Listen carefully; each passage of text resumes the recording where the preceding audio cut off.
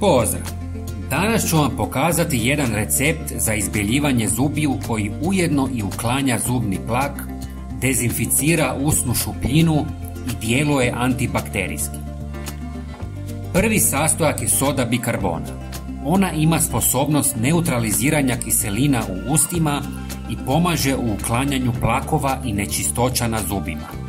Soda bikarbona također ima antibakterijska svojstva koja pomažu u uklanjanju bakterija iz usta koje mogu uzrokovati upalu desni i druge oralne probleme. Drugi sastojak je ventilirana glina koja ima apsorbirajuća svojstva koja pomažu u uklanjanju nečistoća i bakterija iz usta. Ona također pomaže u neutraliziranju kiselina i reguliranju pH vrijednosti u ustima. Pomaže u održavanju zdrave cakline i smanjuje rizik od karijesa. Zatim dodamo kurkumu koja sadrži aktivnu tvar kurkumin koja ima antiupalna i antibakterijska svojstva. Ova svojstva mogu pomoći u smanjenju upale i bakterija u usnoj šupljini, što može smanjiti rizik od zubnih oboljenja poput gingivitisa i parodontitisa.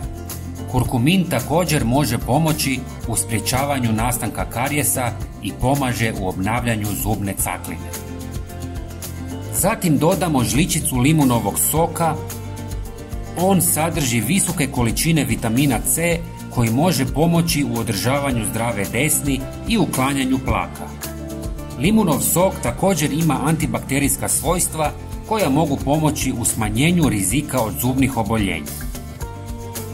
I zadnji sastojak je eterično ulje mentola koje je poznato po svojim analgetskim i anestetičkim svojstvima, što znači da može pomoći u ublažavanju bolova i smanjenju osjetljivosti zuba. Mentol djeluje na receptore u našem nosu i ustima, što daje osjećaj hladnoće i svježine.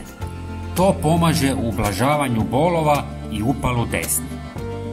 Sve dobro promiješamo sa malo vode.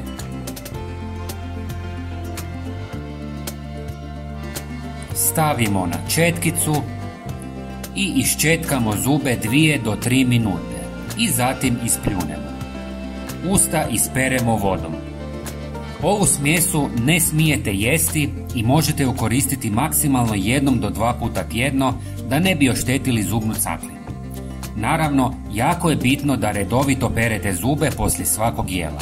Svakako se pretplatite na naš kanal jer vam svakodnevno donosimo nove savjete i recepte.